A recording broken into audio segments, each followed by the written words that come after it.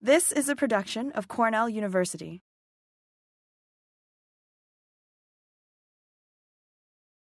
Thank you. Thanks for coming. I appreciate the opportunity to talk to you today.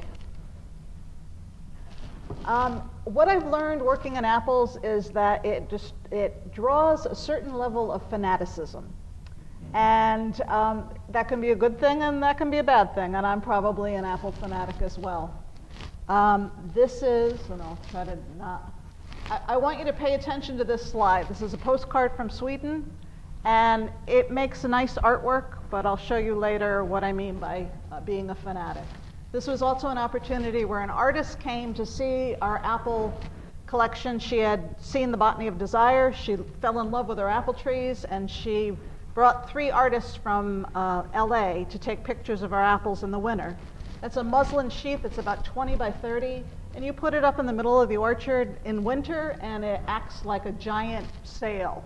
And only the PhD was behind the sail trying to keep it in line, and then I went, wait a minute, these guys are too smart to try to keep that from blowing away.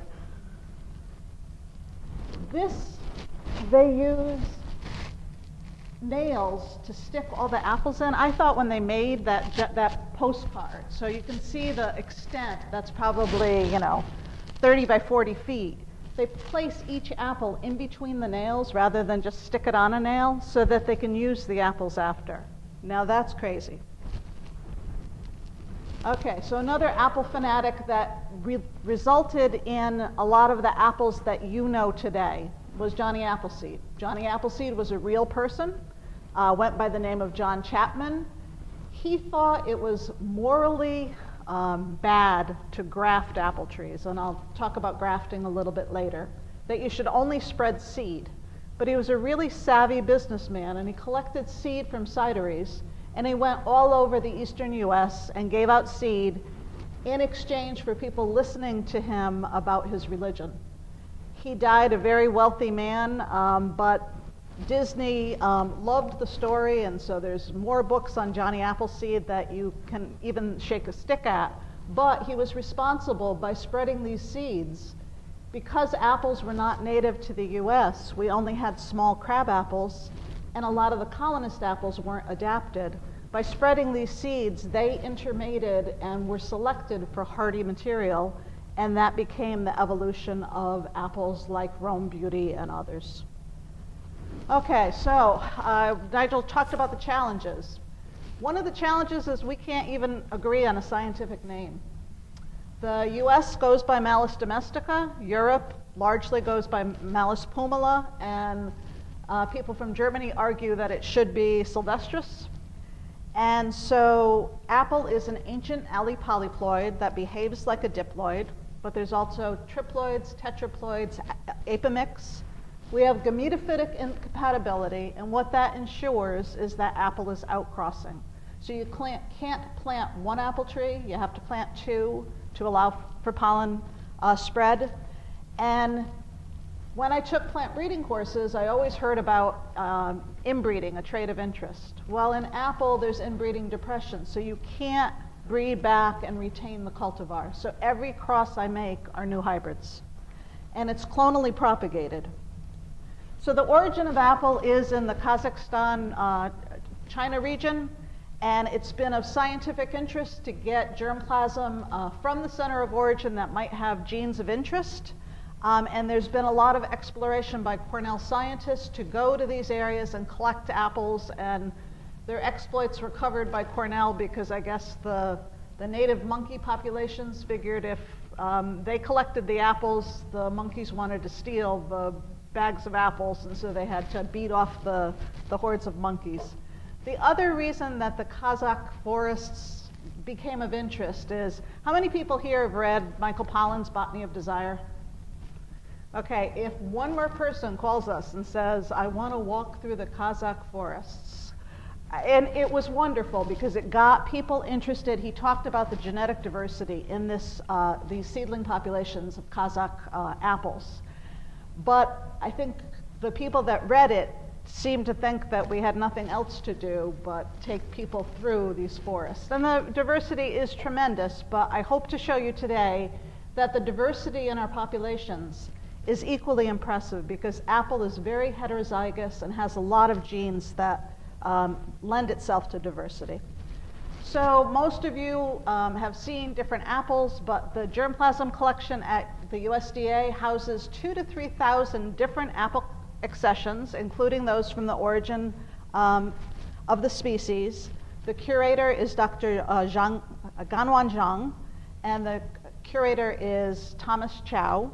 And they are very active in expanding the collection, but also doing very valid phenotyping and genotyping. They're looking at SNP markers, and they're also looking at genome-wide association studies.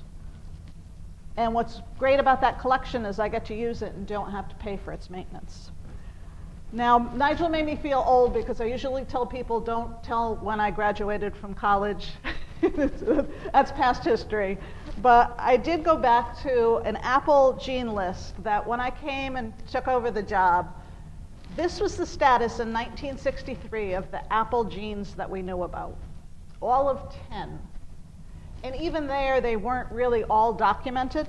And what I hope to show you today is that we've made remarkable progress, but the sad part is about 5 of these still remain not quite investigated.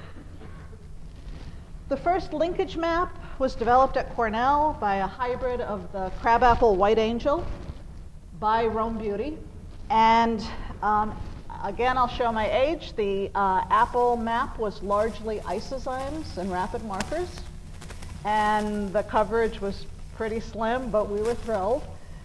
And next, in 2010, we have the apple genome published.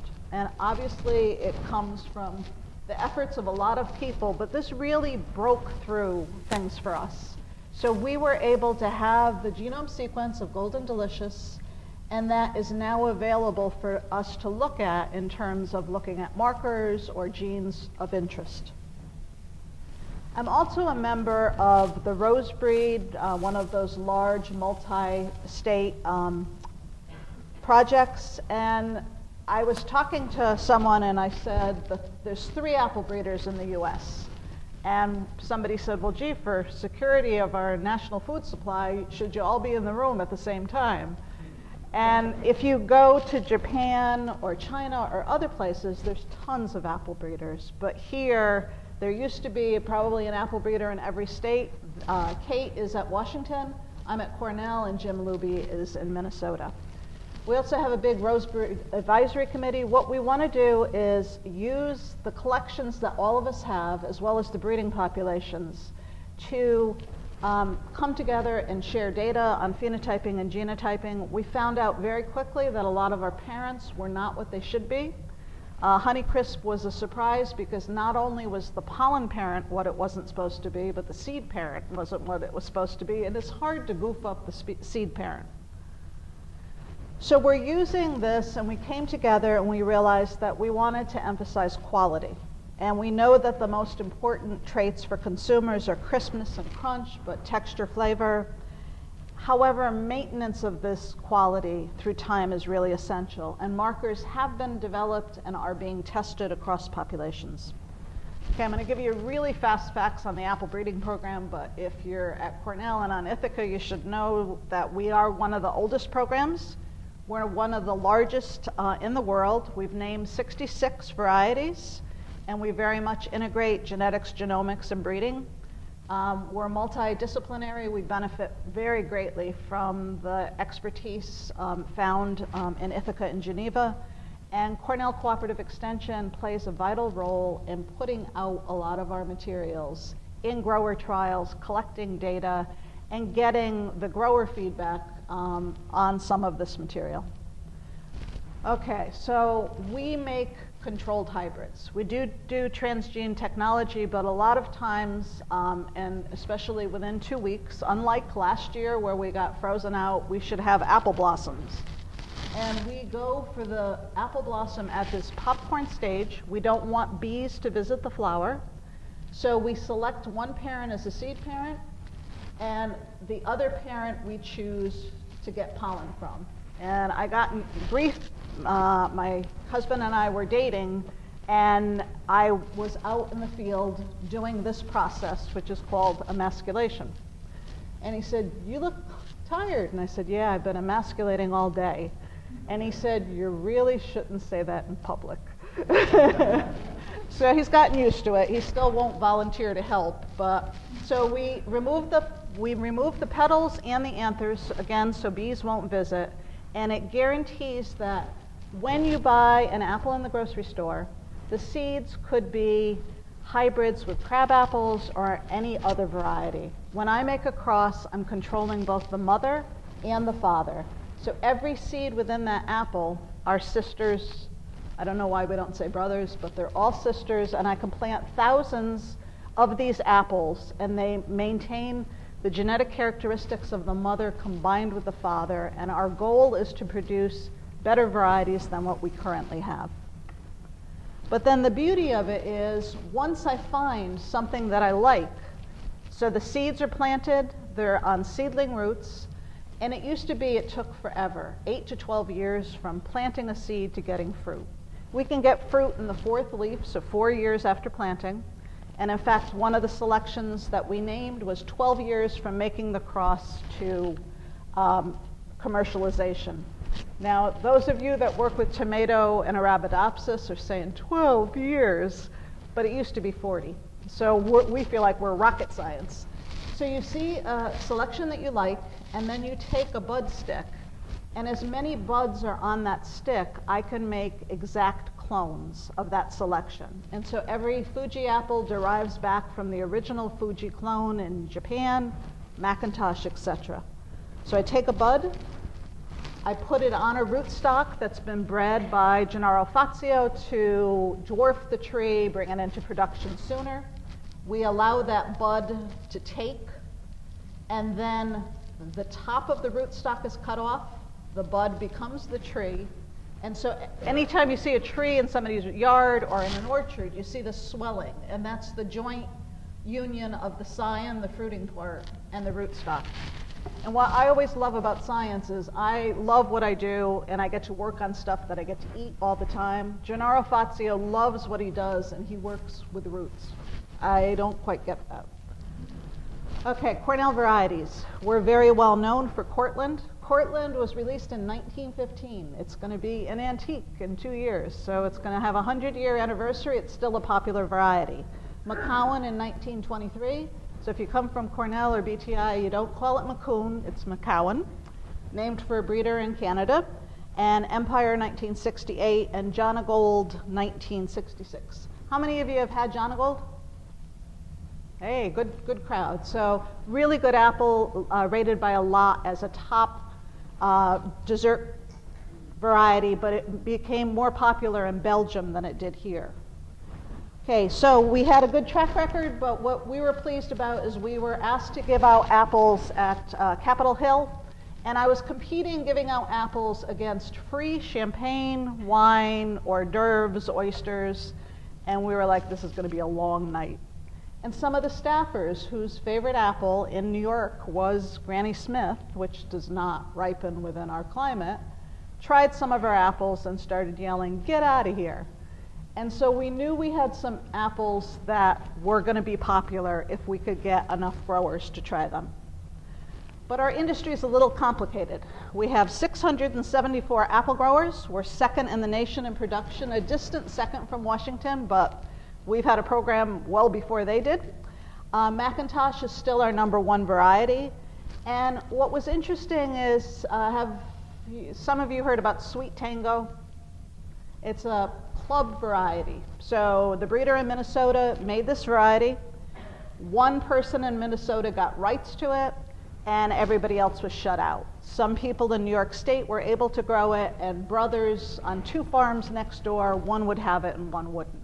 And what we didn't want to do is come up with an exclusive variety and shut out our growers. And I needed money for the program, so we thought, can we do a plan where New York growers will have exclusive rights to 2 of these new varieties and give the industry an advantage and give us some needed income? So we decided that because there were 674 growers, we had to have an organization that did not exist before. To move them forward, we needed the growers to buy in and plant sufficient volume to gain a market. Empire, when it first came out, somebody might grow 5 trees, 10 trees, an acre of trees, and then the grocery store would say there's not enough volume. And so you're between a rock and a hard place. If you don't have enough volume, you can't sell it to the grocery stores. The grocery stores don't say, okay, if you get enough volume, we'll buy it. So we knew we needed to get the industry to commit to planting enough to give 400,000 boxes so that there was enough volume for marketing. But we also needed dollars for marketing and promotion because that sells a variety.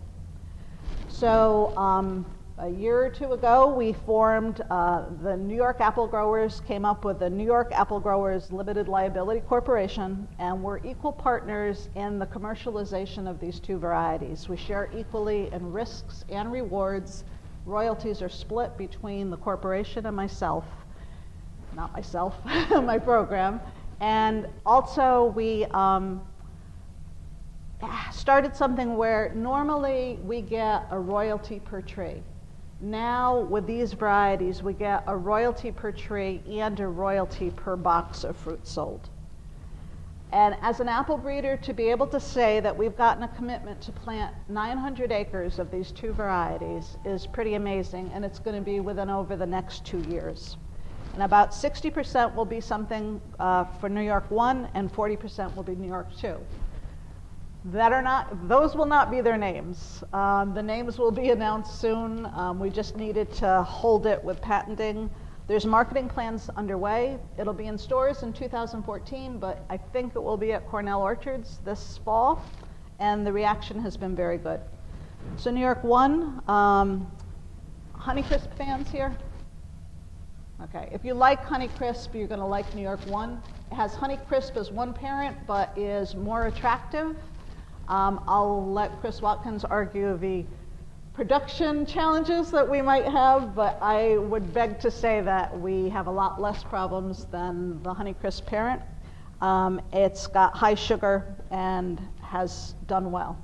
New York 2 appeals to people that like a little bit more sugar-acid balance. It also is very low browning, and it's nice that these 2 varieties are different and it appeal to different consumers. But the beauty of having something like this is not only was the industry behind it, but Chris Watkins, Jackie, and Franny arranged opportunities for growers to try these apples under different storage regimes and not know what those storage regimes were and comment on the quality. And these are all commercial growers, and the beauty of it is these guys all have their own businesses. So NIAG is on top of what they do to make a living every day. And so here's an example of the post-harvest assessment where we're ranking what the quality was at different times, hoping to draw what the best storage temperature would be, and also the atmosphere at which it's stored. And then we also got Deb Perozio in the Dyson School to have students come up with names for these apples. Some of them were great, some of them were awful, but the students really got into it, and it was a nice opportunity. I'm going to switch a little bit because I recognize that not very many of you are going to go into apples as a career. Not when you can work on Arabidopsis, but I'll hope to bring in some ideas and maybe have you think of apples in a little bit different way. So what if you come out of this and you end up in a new position and you're working on a new crop or a crop that you really are not familiar with? What do you know about that plant that you will be investigating? And I'm not trying to be preachy, but we all learn that even when you've been in a position a long time, it's surprising how much you can learn that isn't known or may not be in the literature. So understanding variation is huge. So if you find yourself researching anything new, understanding the range of materials that is available is crucial, because a lot of studies are done on common cultivars, but there is such a range for whatever characteristic that you're looking at. But more importantly is how to phenotype properly at the right stage. If you're doing gene expression studies or any study, getting the plants at the right stage and minimizing the variation that's inherent in every crop, but especially apples, is important. And in all grants, there's a lot of money for genotyping, but we're recognizing that there's a phenotyping bottleneck. And so your markers and your genetic discoveries are only as good on the material and the phenotyping that it's based in. It's like computers, garbage in, garbage out. And unfortunately, this view is still very much minimized or ignored. So I give an example, an apple that a lot of researchers had not been aware of, some of the visiting scientists. There's five, can I say five? There's six. Usually five flowers per cluster. And this is the dominant, the king dominant apple. So that what that means is it's kind of an evolutionary perspective. The first apple is wonderful quality. But if you get frozen out, then those laterals will still give you a crop. So it allows apple to set under adverse conditions. However, if you're doing physiology studies or gene expression studies, if you're choosing the king flower that's the best fruit, sometimes, and then you're choosing the laterals, you're comparing a little bit apples and oranges. So you're not standardizing it. So you either choose all laterals or thin it down to a certain number or choose only kings. And then some varieties are very much king dominant and others aren't. And when you remove the fruits to study, you're stimulating ethylene production. So if you're studying ethylene response, removing those fruits can be problematic. And it sounds kind of common sense, but sometimes researchers have used fruit from a grocery store without an understanding of the physiology of what's going on. The other aspect that you may not know if you say, get me some apples or some kumquats to study, is the crop load. You want a balance between vegetative and reproductive fruit and leaves. And if that balance isn't there, it's going to greatly affect the quality of your fruit. So this is a case where the fruit is very much overset. You're going to have reduced level of quality in those fruits. You're going to have differences in ripening. So it's understanding that balance. Environmental effects. Can you tell me what differs between those two fruits? Light. Okay, so you're right. It's the same variety. One is getting a lot of sunlight, the other isn't. One is probably more mature. But knowing that is really crucial. It can make a difference between the sun and the non-sun side of the fruit in terms of chemical composition. And you want to have good light exposure. When you're dealing with seedling populations, which I do, that can be a challenge. Complexity. What's the sample size that's needed? If you have that kind of variation, you'll see sometimes sample size of 4. Well, how is that determined?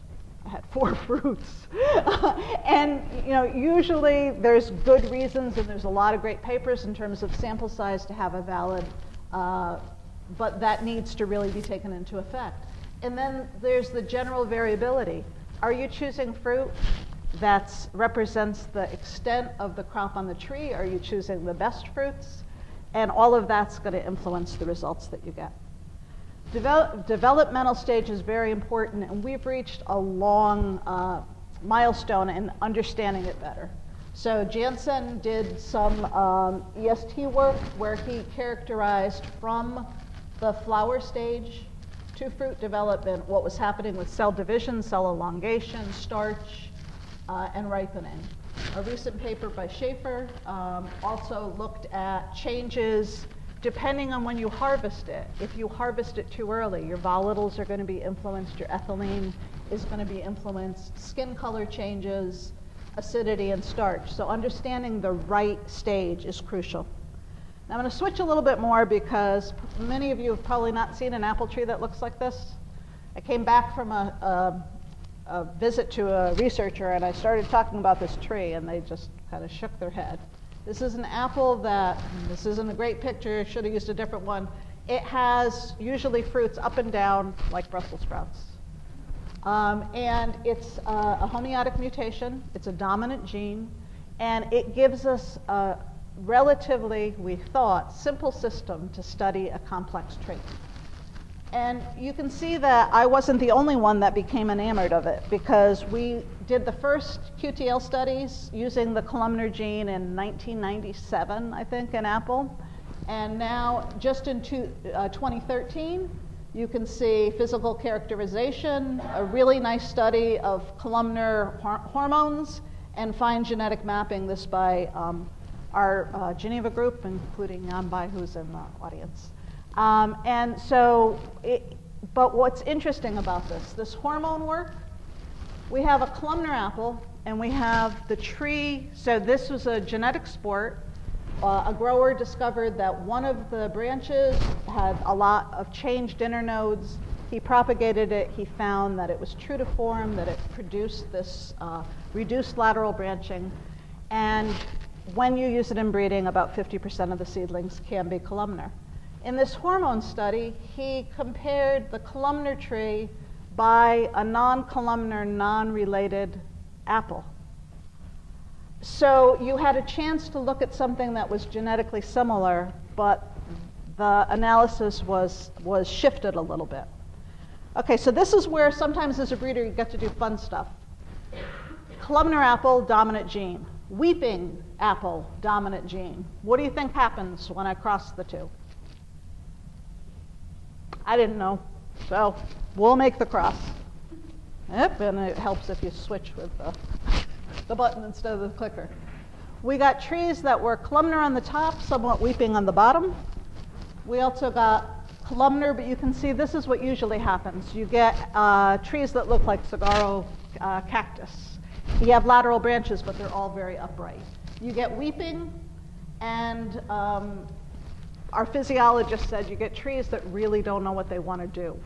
But this is interesting. I've seen a lot of apple trees. I've never seen any that look like that. You want apple trees to produce, to have really straight branches. It brings them into production sooner. I think we got a little carried away there. This is an example where you're having good segregation of columnar and standard. When you use weeping, you can get, this is not a prune tree. It looks like spokes on a wheel. We think it's an auxin mutation. And so again, we're seeing variation that you're not going to read about until we get closer to publishing. And it may offer chances to investigate parts of your crop that were not possible. So I told you that we use rootstocks to dwarf trees, but what if you didn't have to use rootstocks? So this is a seedling that is about 4 years old. Its sisters are 10 feet tall, and we have some of these that fruit very early in the juvenile period. This are two sister seedlings, same age, same cross, one being dwarf, one being standard. And my PhD student who finished recently and now is postdocing with the Leng Cheng used some of this unique material. So this is a 4-year-old seedling fruiting, and its sisters are probably 20 feet high, to look at GA content with Peter Davies in plant biology. The other thing that people don't tell you, and I've been beating about, is that sometimes in your studies, if you're doing mapping populations or you're looking at segregation of traits, there may be lethals that either the breeder or whoever's looking at the seedlings may not realize exist. This is pale green lethal. The seedlings come up, they die, they don't have good chlorophyll development, they die, and if you don't see them soon enough, you just think you didn't get germination. But it's a heterozygous, a lot of plants are heterozygous for this trait, and we are finding that it's linked to certain alleles. In this case, these are 3 different plant types in the same population, and these small ones tend to die. A lot of the segregation distortion we see, we think are due to a lot of these lethal or sublethal plants. This is what columnar looks like in a seedling population. You can see the reduced internode length as opposed to its standard colleagues.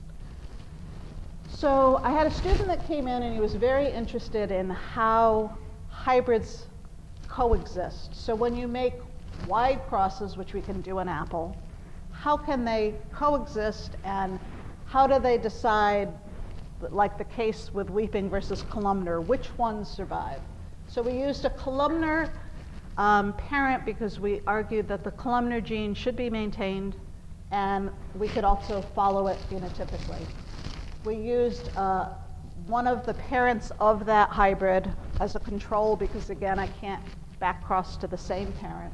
And we used two different Malus species. Malus fusca is one of the native crab apples, and Malus dumerii is from Taiwan area and is very low chilling, and not much is known about it. And we wanted to see if we made this cross, would we see columnar? Would we not? And would we see certain lethalities or genes being turned on or turned off? And Ben Archesky is the student that's looking at it, and he's going to be looking at methylation, activation of transposons, and other attributes. A normal seedling was like the picture I showed you, a straight shoot. This has whorled leaves and has a lot more internodes and a slight area. And it's not columnar, but it's not your standard apple tree. This is an apple tree that had 21 laterals. We don't get laterals in seedling populations, but in these interspecific populations, we're getting laterals, and we think we're going to get really early fruit production. Same population. We're seeing perhaps a columnar manifestation, but dwarfed for some reason. And we're seeing very strange multiple laterals. And so this material, Eric Richards is on, and Mike Scanlon are on Ben's dissertation committee. And they came out to the field and they said, Susan, we didn't think we'd say this, but you almost have too much variation, which can be a good thing, but will make it challenging. Okay, red skin color. Red skin color should be easy. Red was supposed to be dominant to yellow. Okay, so we developed a marker for red color in apple, and to tell you the truth, I didn't think I would select out yellow apples. You know, there's good quality in both of them. We developed a marker at Cornell in 1996, but it didn't work for green. And then there's been a lot more studies on apples, so transgenic studies, overexpressing genes. But the problem is you can have a marker for red versus yellow, but you don't have for color pattern. So striping versus not, extent of the surface colored, and the intensity. What was determined in a study is that when you have striped apples, the uncolored sectors are actually methylated. So that's the color pattern difference. So this is the kind of variation we see for apple color. This is one population, one apple from each of different seedling trees. And yes, we could have selected for 50% red. This is the color variation. So we have red, we have purple, we have orange. In this case, we would have selected these two, but this whole cross obviously has some issues. Again, one seedling from each. And then this is a really interesting attribute where we have expression of color in the third layer of the epidermis. So usually you have color expression in the first layer. In this case, there's color in the third layer that's showing through and giving us this broad striping. And I'm going to condense a lot of it because if anybody is really interested in all the intricacies of apple, I'd be glad to send you a PDF. I just wanted to show you that we really are making a lot of progress. Like other crops, MIB transcription factors are responsible for red color. There's an ancient duplication of this transcription factor, and it's responsible for the red color. We have some apples that you cut them in half, and they look like beets. They're so red inside. They're being marketed for anthocyanin, but a lot of them are really tannic and astringent. So if you see them at the store, ask for a sample before you buy them. And then we also are seeing phenotypic changes. They're taking some of these genes, they're expressing them in apple or other crops, and finding out what phenotypic changes are occurring. And in some cases, it's really major. The beauty is some of those crosses that I made with crab apples give me a byproduct, and that's ornamental types. And so we have some double-flowered crabs, and we have segregation. This is a red-flowered, red-petaled apple. And so it's nice that I get to study some of the genetic aspects, but also have a secondary market. We are making sure that those crab apples are resistant to scab. Scab is something that we get quite a bit of time in the orchards in New York State because scab likes rainy seasons in the spring, and what do we have? Rainy seasons in the spring. We can screen seedlings at a young stage. If it has this reaction, it's resistant. If it has this reaction, it's susceptible. But the beauty is that if the leaf looks like that, the fruit of that tree is going to have scab 4 years after when it fruits. So there's good correlation.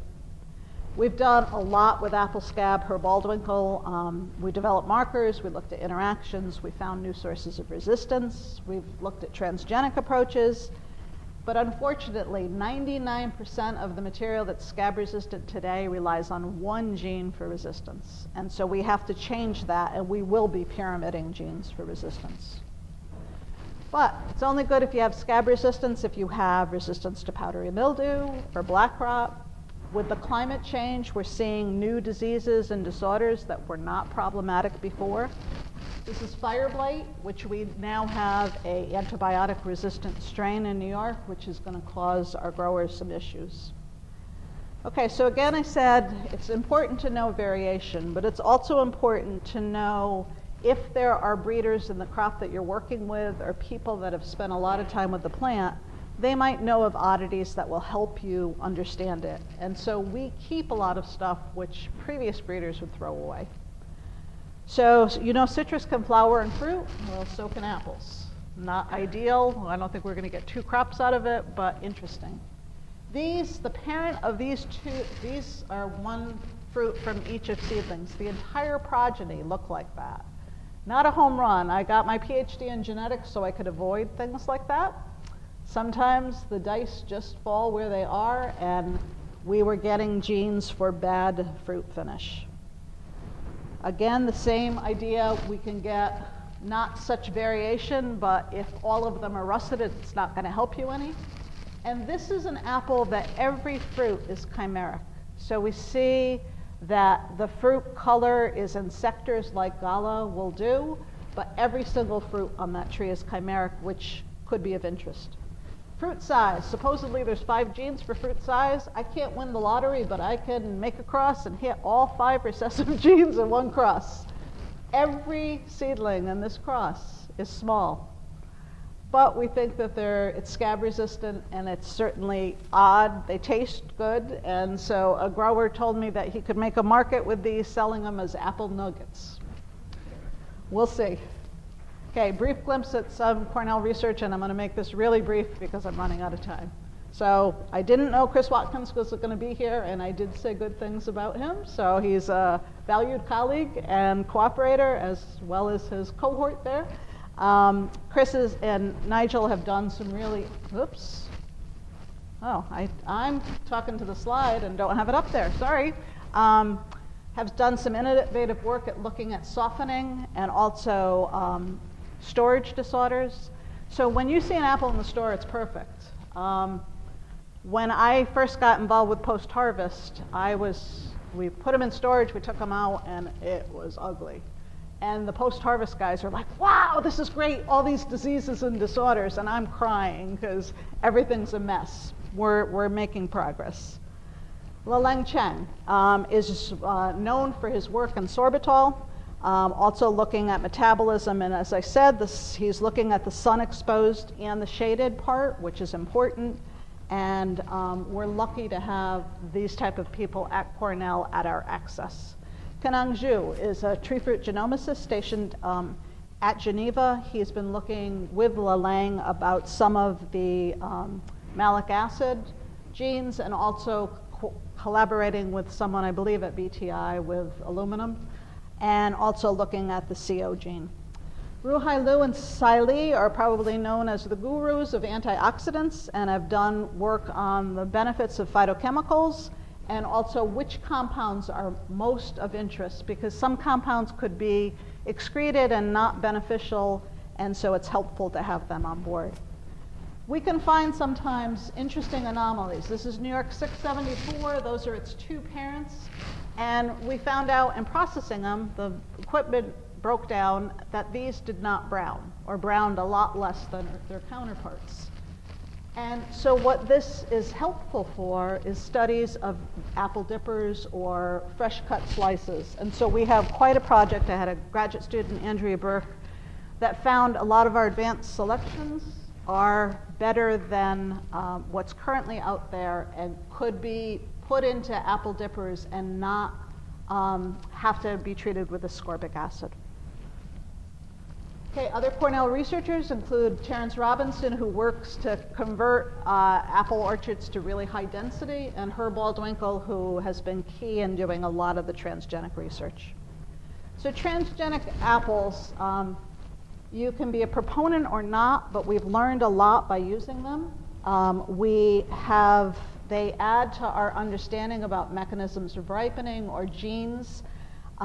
Silenced plants have added to our role of understanding ethylene, and reduced sorbitol, as Lalang is looking at, and PPO silencing like the Arctic series is of interest.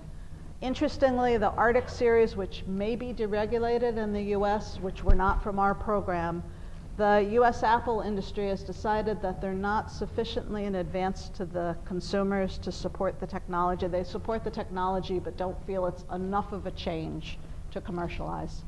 We're going to have plenty of new hybrids. Cornell Orchards is going to have a number of them for you to try, and if you find something and like it, please let me know. If you don't like it, tell Nigel. I really want to thank current and former students, my technician, Kevin Maloney, my Cornell colleagues, funding from a lot of different sources. And we're not breeding apple trees without leaves, but it does show that we can produce very productive apples. And a colleague of mine saw these, and it'll be a Christmas card some year.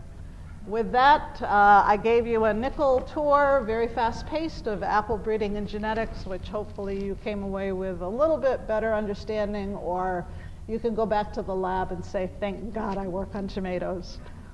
Thank you very much.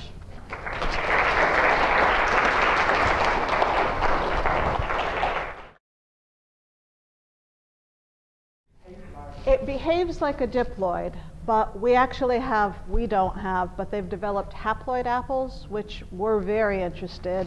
It would simplify it even more. Yes, it's a report by Telius at the University of Minnesota, and she looked at Honeycrisp blushed versus striped apples, and said that the non-anthocyanin portions were methylated. And I could give you that citation if you want. Quality. Quality? Yep. Quality. Quality, and a nod to Chris, but it's true. Being able to store well and having great shelf life. So we've been criticized because yes, we'll keep you at a job. A lot of the apples that you're familiar with, like Empire or Macintosh, will be, at harvest, can be 14 to 18 pounds about, and can come out of storage very low. We have some apples that are 22 to 25 pounds. It's a whole different animal. We also have a lot of people like Honeycrisp, which has good sugar. So if you like an apple, it tends to be 13 degrees Brix. And as the Brix increase, it tends to increase your liking. We have apples that have 16, 18, 20 degrees Brix. Now you can say, oh my God, that would be too sweet. But we also can take the malic acid from like 0.2 or 0.4 to 1.1. And it's like eating shock tarts, which I figure if we could get kids to eat apples instead of those green apple artificially flavored candies, so much the better. So we have some apples that have a hint of anise. You either love them or you don't. A lot of people are like, and then other people think that they're wonderful. So we'll have a lot of different, not your typical apples. We're going to try to get some stickers to see if apples color when the sun hits them. And the article where we did the art somehow got translated. I showed the Japanese where they put a sticker on and it may mean good health, and the fruit is considered a gift and it's very carefully reared.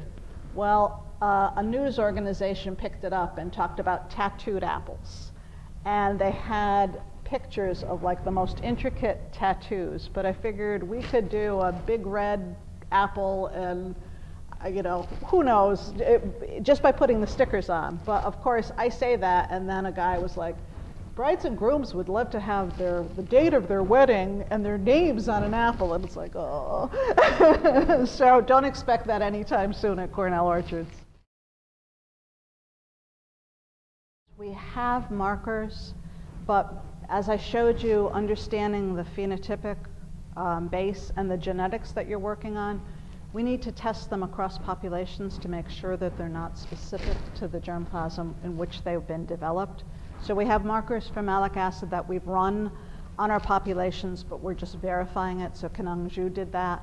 And we also have markers, we're determining QTLs for different sugar attributes, but we don't have markers for a lot of the traits that are of greatest interest because they're complex, like crunch. That's spread all over. We also have markers for allergens and others. So we have a lot of markers, but again, it's testing them across a wide range of materials that's important. And we're getting there. It's a great question, and I think it's variety specific. There was a great paper by Gutian who looked at biennial bearing and looked at a lot of the variation, but it will depend on all of those variables. But we do know that some apples are much less variable than others, so there's a strong genetic component, but there's certainly a high environmental component as well. And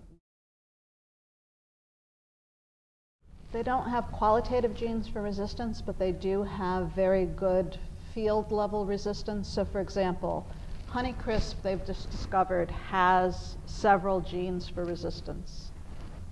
New York 1 being a Honeycrisp hybrid might have such a gene. We used it in crosses to get a bunch of modifiers, but we may have incorporated a qualitative gene. And then for things like powdery mildew and fire blight, we have good levels of resistance. So it's not, it's certainly going to need sprays, but they perform better than a lot of the commercial cultivars out there.